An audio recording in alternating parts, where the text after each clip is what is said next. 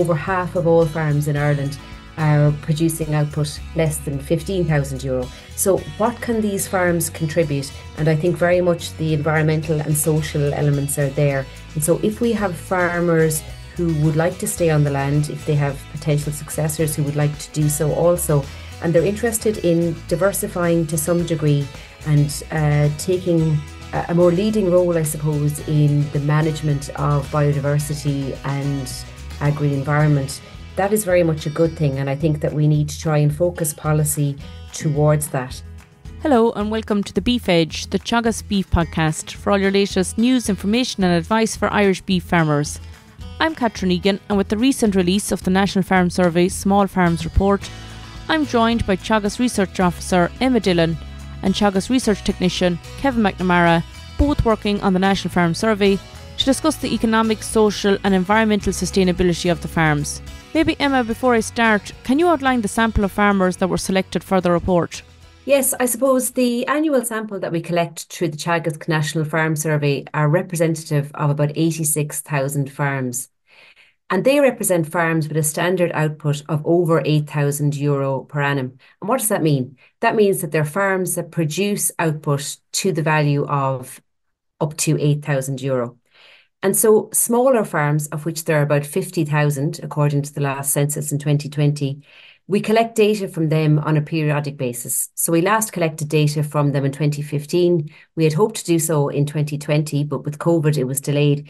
So the report that we launched last week was an analysis of data collected on those small farms from 2022. So they're representative of almost 50,000 farms in Ireland. They're very small farms.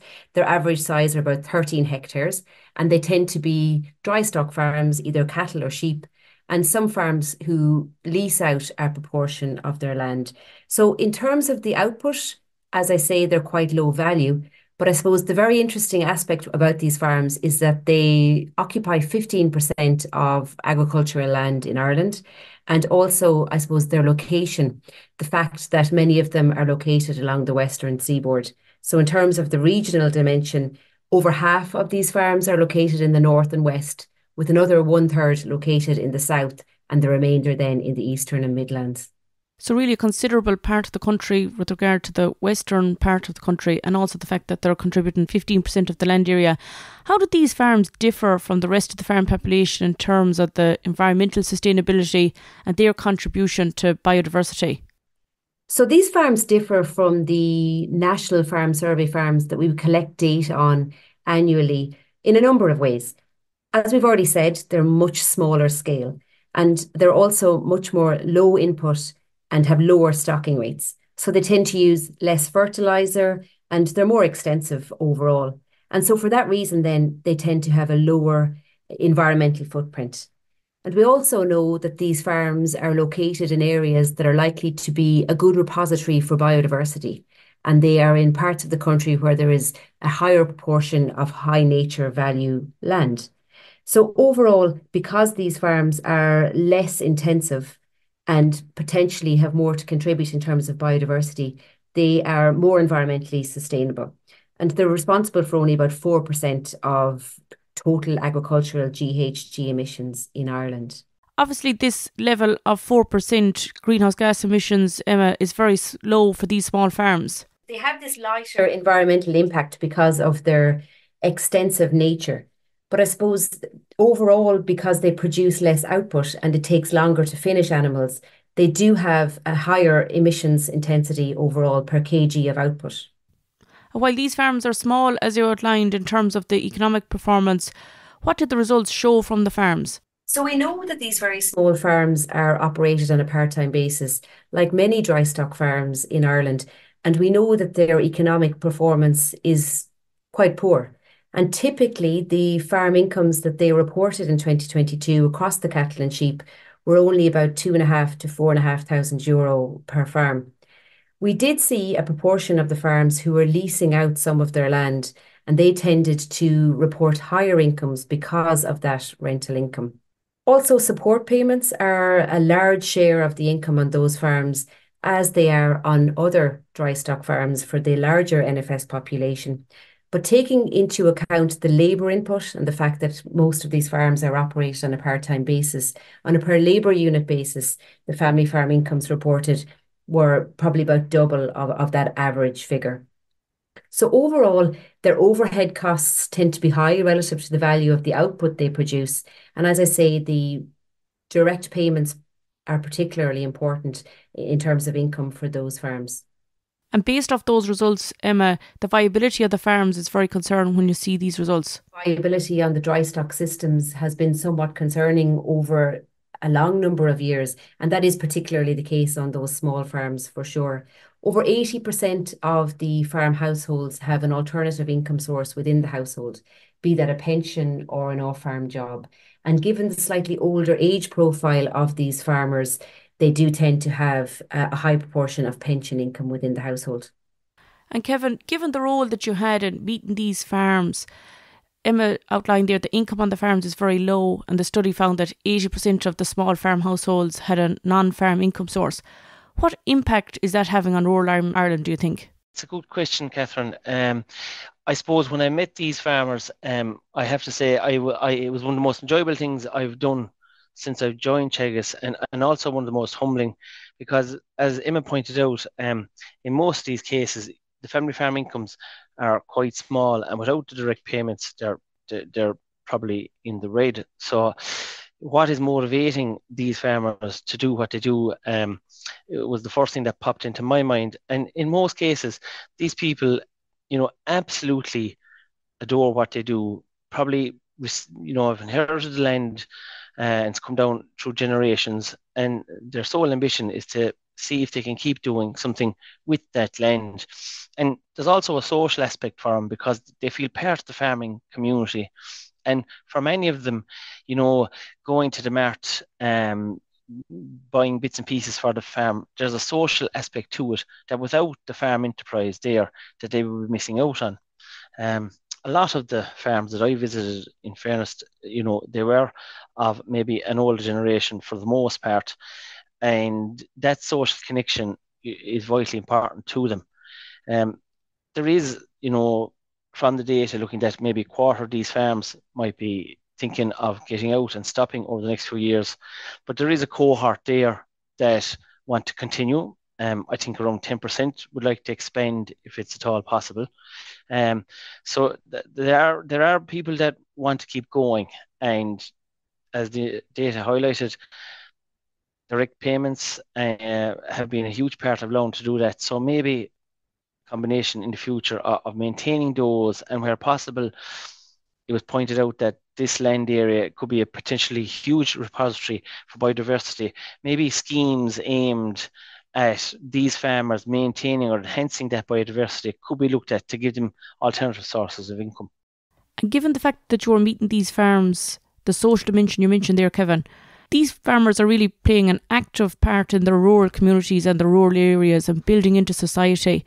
What was your experience from that point? One thing I picked up on, and it might be a silver lining in COVID, that there was potential there for a lot of the working from home aspect now, allowing people that might have been having to live nearer or in bigger cities can now work maybe originally where they're from, because they don't have to commute to work 5 times a week. It might only be once a week.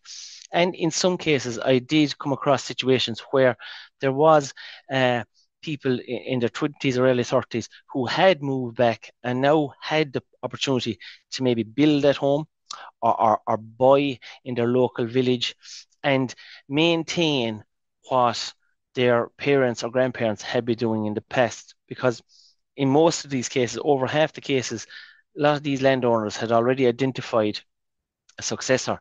And if these successors are there and they can work and have enough farm income that will allow them to remain in the area, those schools, those GA clubs, that rural community fabric has a chance of being kept together. What has changed in relation to these small farm operations? You mentioned that the survey was done back in 2015, and even in the past 20, 25 years, what has changed on these farms now compared to 25 years ago? Really, we've seen a huge amount of consolidation and specialisation. And I suppose as a result of that, we have seen a reduction in the proportion of farms at this scale and of this nature. And that's confirmed by the recent Census of Agriculture in 2020. And we've seen that the reduction in this kind of smaller scale farms has happened at a faster rate than larger farms. And I suppose that is to be expected. But I suppose in terms of when we last looked and had a particular focus on these farms in 2015, I think there has been a change in the mindset. The conclusion from the last report really was that the status quo would remain on these farms and that most farmers just wanted to continue doing what they had always done. And I think there is a proportion of those within the 2022 report that are of the same opinion, but I think there certainly is more of an openness to do something different. And Kevin mentioned it there, that there is a willingness, I suppose, to perhaps lease out the land. Others have identified successors, and I think that's very positive. I think the proportion who have identified successors are less than on larger type farm operations, but that, I suppose, is not overly surprising because of the viability issues that there are on those farms. I think a real positive from the data is that over half of the small farm operators were interested in converting to organics, and a further 40% were interested in further participation in agri-environmental schemes. So I suppose in going back to your questioning around rural viability and rural development, within the new CAP, we have seen the broadening of the objectives and taking better account of sustainability in a holistic way. And so I suppose environmental sustainability has been at the forefront in recent years, and rightly so.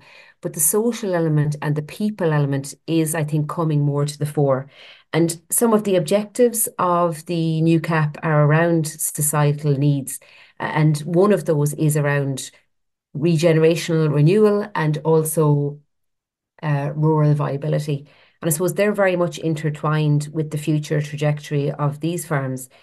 And I suppose some may ask, why the focus because they are so small scale.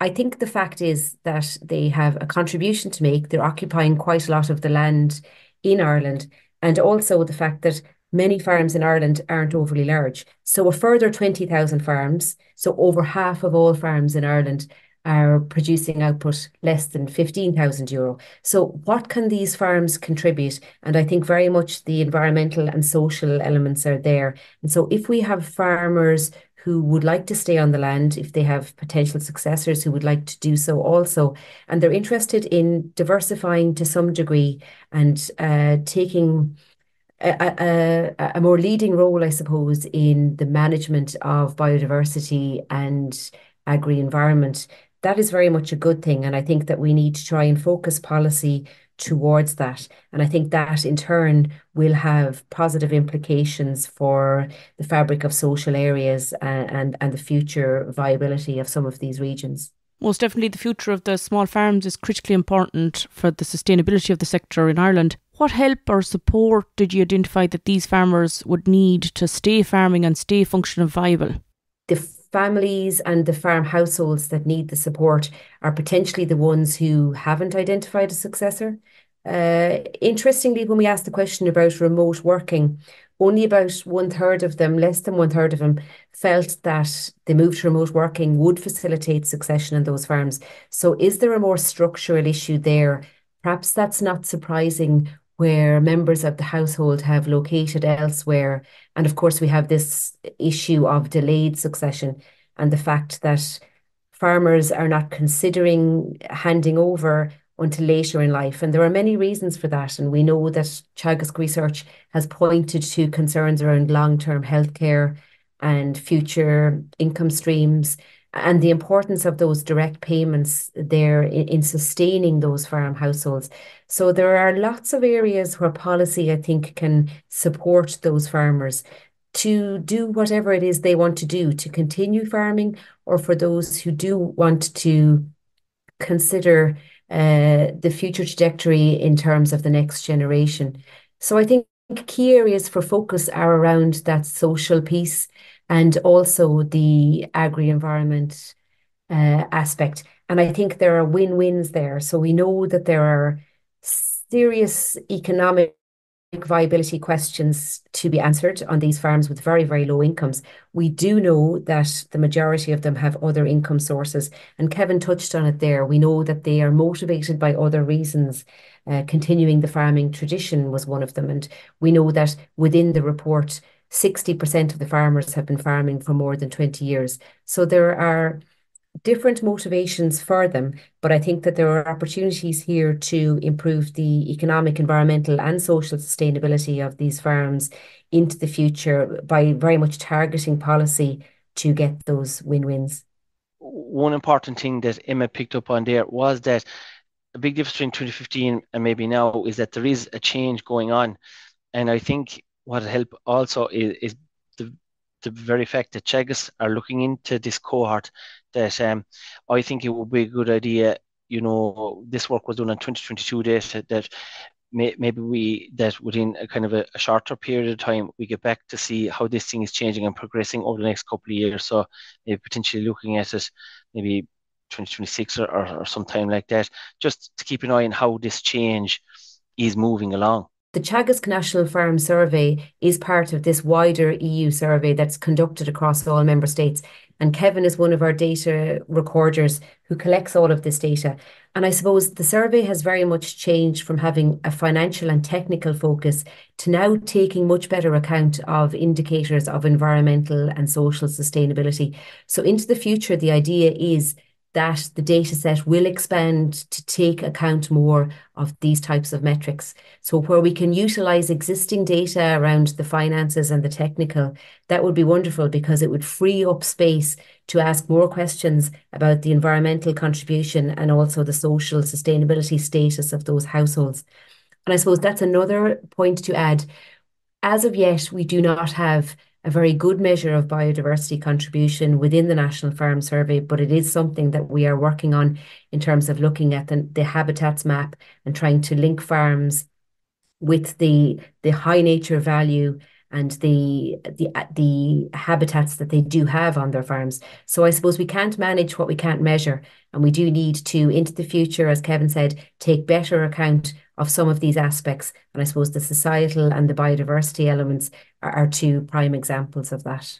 I know we've only touched on some of the key findings from the 48,000 farms that were surveyed, that they are covering 15% of the agricultural land area.